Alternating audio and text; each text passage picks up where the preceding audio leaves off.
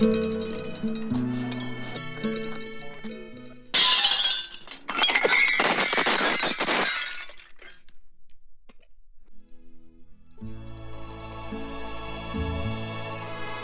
Thompson is from the UK. He makes porcelains in Jingdezhen, Jiangxi province of China. He is working on a hexagon lampshade inspired by the snowflakes in his hometown. It's a long road to travel from concept to a perfect finished product. For him, making the lampshade is not just a challenge, it's part of a life-changing decision.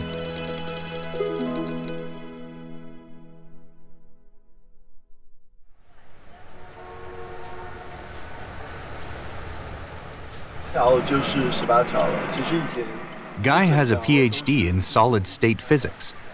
In 2008, he resigned from an international corporation and decided to start a completely different kind of life. 13 years ago, I was feeling unfulfilled in what I was doing at that point and where I was living. And it was then when I was discussing with my current business partner, August, what was possible.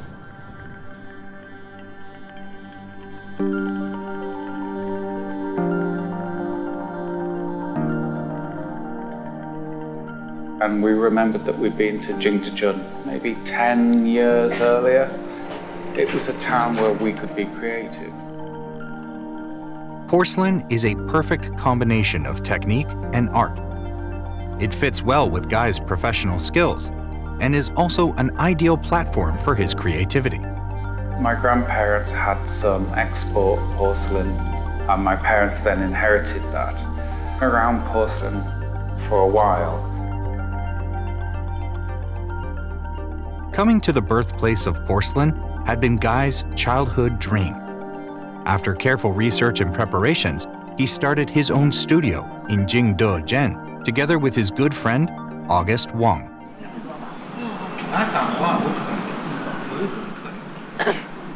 当然了，最后发现短而小的窑，从热工学的角度来讲，它更容易把控嘛。OK， 所以这是窑税是吧？对呀对呀，然后所以景德镇的那个龙窑，别人龙窑盖100米嘛，像八月这样的外来人到了景德镇以后，他们给景德镇带来的新的元素、新的符号、新的文化的这种体现。一小部分的设计师呢，他实际上是为自己的想法去做的这个设计。你看，该他除了在景德镇以外，没有地方可以由他完成。那在全世界的话呢，保留了这样一个制造能力的地方，只有景德镇。千年景德，精华在匠。就像盖他们这样子，我就真的不想走了，我就真的一定要在景德镇待下来。那一定是景德镇的这种陶瓷的这种魅力吸引着他们。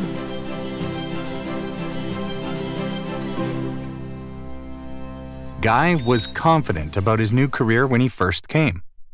But he soon found that making porcelain was a far cry from doing experiments in a lab. 就是我和盖在最早什么都不知道的时候，我们两个就是有这样子狂妄的态度，说了一句话：做个盘子有什么难的？结果我们拿到的第一个我们设计的盘子做出来合格，照我们要的样子出来的这个盘子是1年半以后。August and Guy spent over 8 years on these porcelains. Although it was difficult, it gave them invaluable experience. Now they are attempting to make eggshell porcelain and bring it to the China Craft Week in Hangzhou, Zhejiang province. But the road ahead is still uncertain.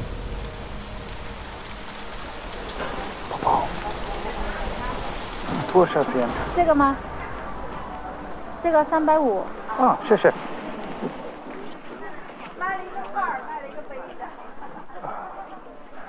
It becomes evident that Guy and August don't have the skill and experience required to make eggshell porcelains.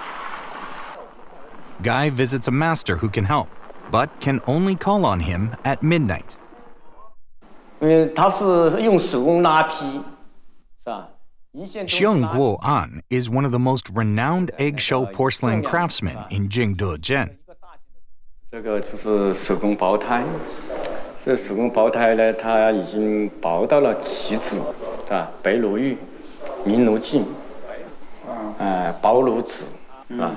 Xiong started learning porcelain art at 12 years old and now has 47 years of experience. He is the fourth generation inheritor of his family's craft. 所以无锡去为贵，以前自古以来啊，它是叫的上品。一个大件的东西哈，3到5斤，它提升到0.15毫米，或者是0.5毫米，它是呢慢慢修出来的。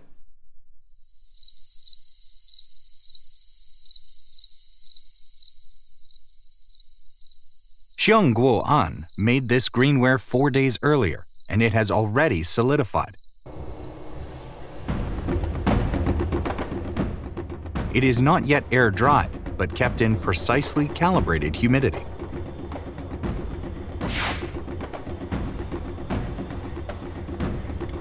The procedure used to make the greenware thinner is called lipi.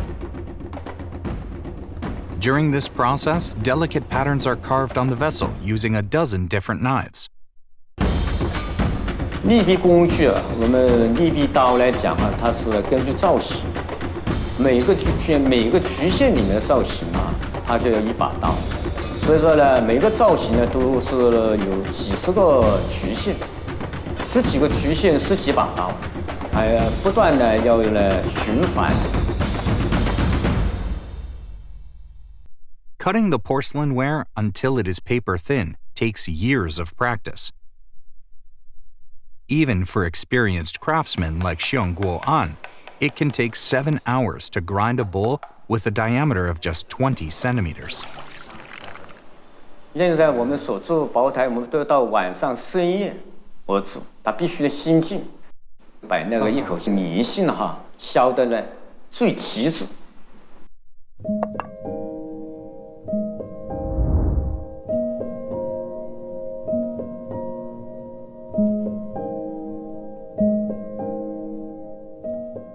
After going through the traditional lipi procedure, the porcelain becomes as thin as paper and white as jade.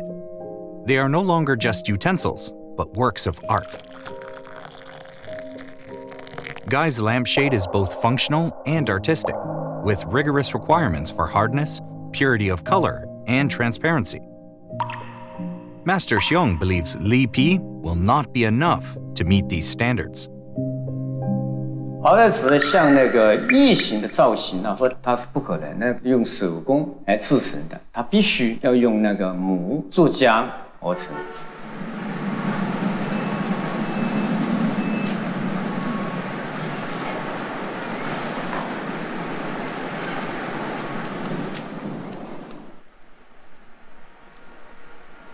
Eggshell porcelain lampshades made by mold casting can be bought in stores in Jingdezhen. We went into a shop and asked, it's very difficult to find out a recipe for eggshell porcelain in Jingdezhen. Everybody has their special secret recipe. Guy is worried about the recipe, and August is anxious about something else. 杭州的工艺周，我们在受邀参加之后呢，它其实有一个主题是要东方的风格。 Guy feels that Jingdezhen is a place that can inspire you when you feel bewildered. 我们刚刚看的是景德镇制瓷原料有多么丰富，接下来我们来看看我们的镇馆之宝——元青花缠之牡丹纹美品。您看，元青花之所以珍贵，是因为它的存世量非常稀少，它也是中西方文化互相交流的一个见证。咱们仔细来看，技能骑上旁边的这件。Porcelain manufacturing in Jingdezhen has a history of more than 1,700 years. The industry began in the early Han Dynasty, flourished in the Yuan Dynasty, and reached its peak in the Ming Dynasty. The local porcelain business has never died down. For Guy, the Eastern style is deeply embedded in this time-honored technique.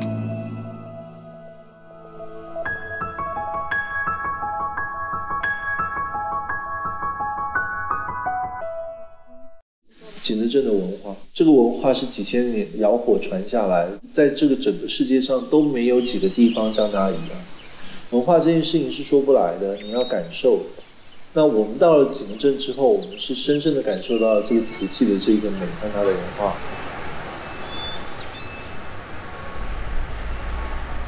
老板，花靴子一斤。啊，好。要好的。这里有。OK。我让你看一下啊，这个是很好的。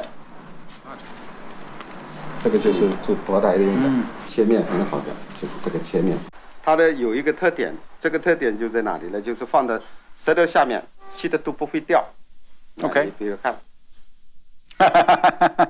其他的就不会了。那你像别个。这个就有些东西就吸不了了。But we found in one shop where a supplier sold all the ingredients, he was able to tell us the vague percentages of the three main ingredients, which is the water kaolin clay, feldspar, and quartz. Balancing hardness and transparency is not just a technical problem, but also a part of Guy's design, which means that he has to make the recipe himself.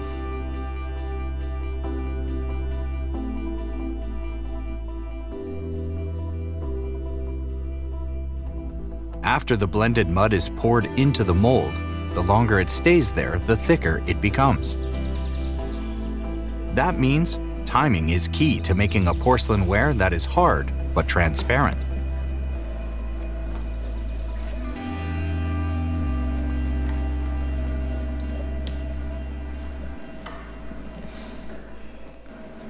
This duckling will prove whether the recipe meets their standards.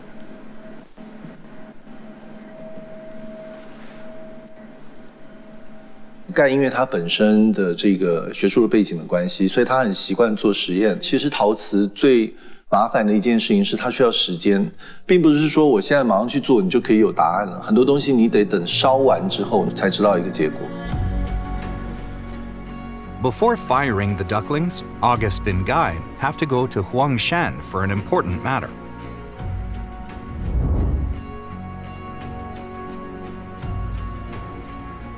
Qimen County in Huangshan is about 100 kilometers from Jingdezhen. It is the main place of origin for kaolin, a clay for making porcelain. The porcelain craft here is from the same school as in Jingdezhen. Guy has come to see Master Jiangshu Sai, who fires porcelain with firewood. 搞陶瓷啊，无论是柴窑、气窑，那个原料是基础，烧炼是关键。 其实话，它那个柴窑的合格率啊，远远低于气窑、电窑。哎。Firing is a critical step. For skilled craftsmen, controlling the fire is like creating a porcelain ware for a second time. Master Jiang burns firewood to make archized porcelains. 原来是那个法源的青花，它温度偏低一点，或者名醉釉里红，它1260左右的。 Guy wants to learn this method to fire his own eggshell porcelain lampshades. This ancient wisdom and craftsmanship give him a new perspective on his creation.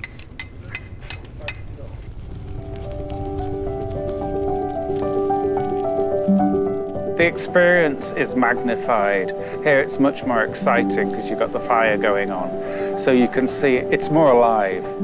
And I think the experience with the wood kiln is, the outcome is more living. It's very difficult to control the temperature precisely. But craftsmen use this toilsome method because it gives different colors and glosses to the porcelain.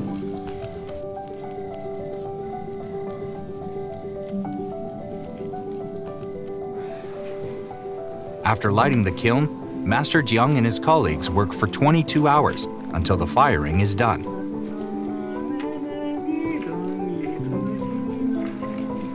In theory, firewood kilning can be used for Guy's works.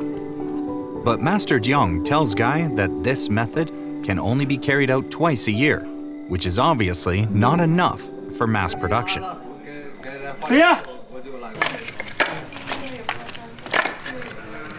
But I think what visiting Mr. Jiang has shown me is we've got to the point where we control everything totally.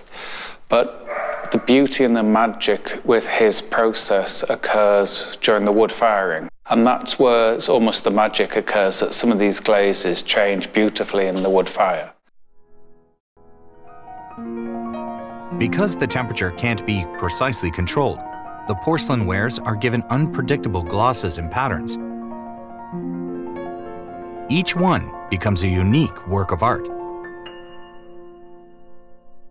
Every master we meet, we learn new things from, and that all feeds back into our work and makes our products a lot better.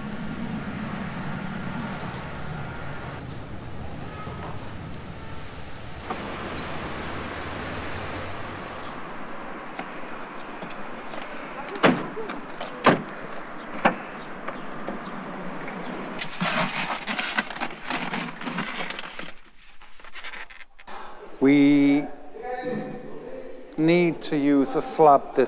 Each of these is a different test, so I don't know what will happen. These ducklings look the same, but are made with different recipes. Guy will fire them in a gas kiln, which means the temperature can be easily controlled.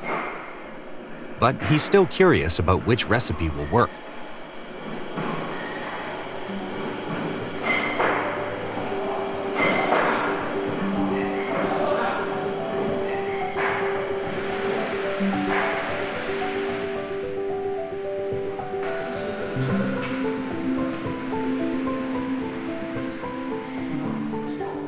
After firing them at a temperature of over 1,000 degrees Celsius, Guy gets his answer.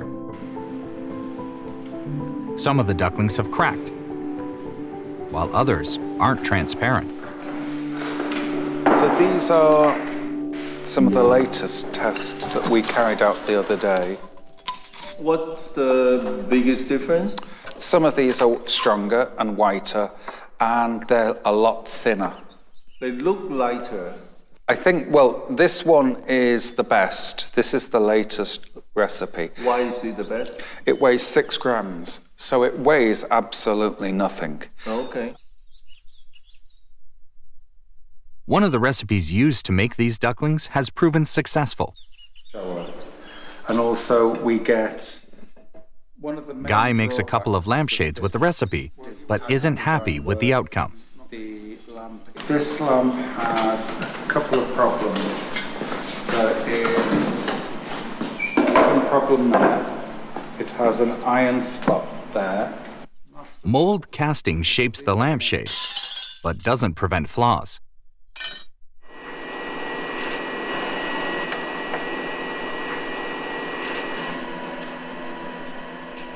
Guy turns to Wang Xiaohua for help. Wang has decades of experience working on eggshell porcelain.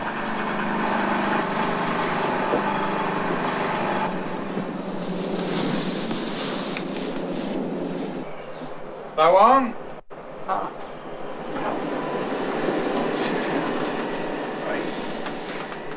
Master Wang helps Guy complete his work. The lampshade's thickness and hardness are determined by how long the blended mud stays in the mold.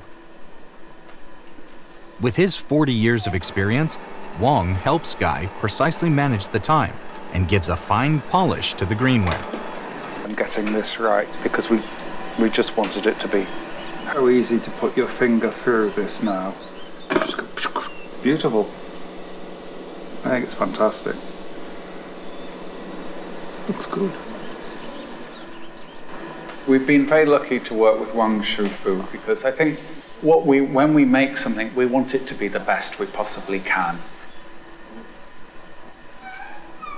他们的要的东西呢，都是比较有点难度的，不是说随随便便可以做出来。但是他们的要求高是确实是好事，对于我的做事的观念呢，也有启发。哦，下次给他改进，质量弄好一点。他们做的东西确实是不一样，他们的要求确实也挺高的。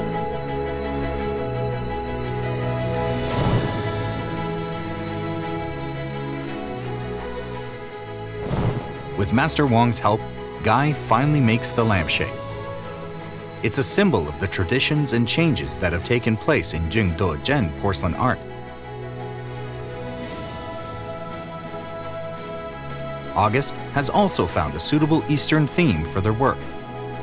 把我们原本比较西式的绘画的这个风格呢，改成了传统的这个中式的绘画风格，然后还是透过了传统的中式工笔花鸟的方式来呈现，来符合这一次展览的题目。The traditional Chinese meticulous painting style and patterns of bamboo and plum blossoms all illustrate the origin and story of this lampshade.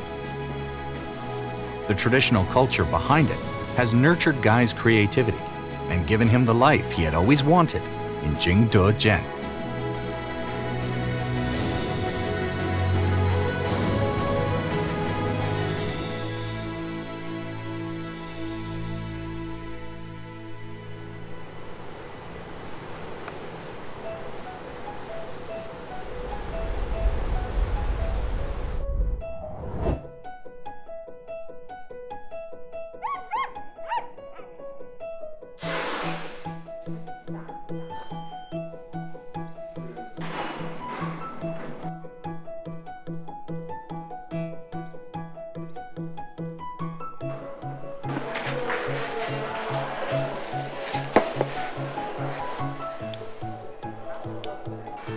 我是觉得反正都 OK 啦，没有问题的。今天呢，我们也非常荣幸的邀请到了许多市区领导和国内国外的嘉宾，他们在百忙之中也莅临了现场。像盖他们来到景德镇之后呢，给景德镇带来很多新的思路的，比如说他们对于器型的理解，可能是反传统的，自古以来没有做过这种器型。 但是他们在跟匠人去沟通，在跟师傅去沟通的过程当中呢，其实也会为师傅带来一些新的思路。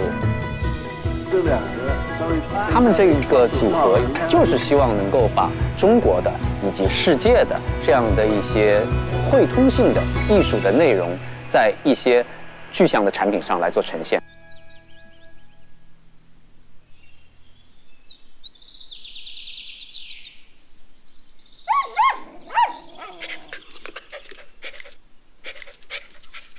Although I encountered many difficulties during the process of making thin porcelain, it reawakened my curiosity and brought me a new sense of accomplishment.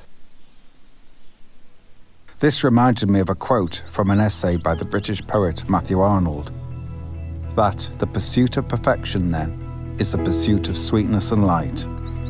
So while striving for perfection, we are moving towards beauty and light.